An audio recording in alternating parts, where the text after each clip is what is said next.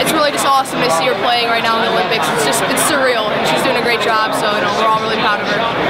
Of course, she went to Stevenson, and it's pretty awesome that a person from Stevenson is on the USA Olympic team. It's a pretty big deal.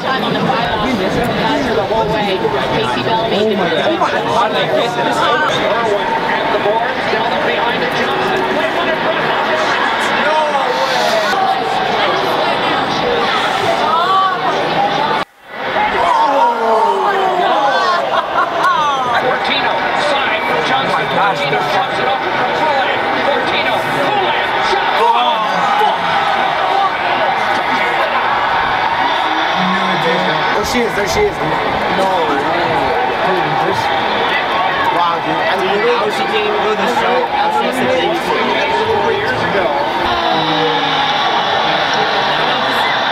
There she is.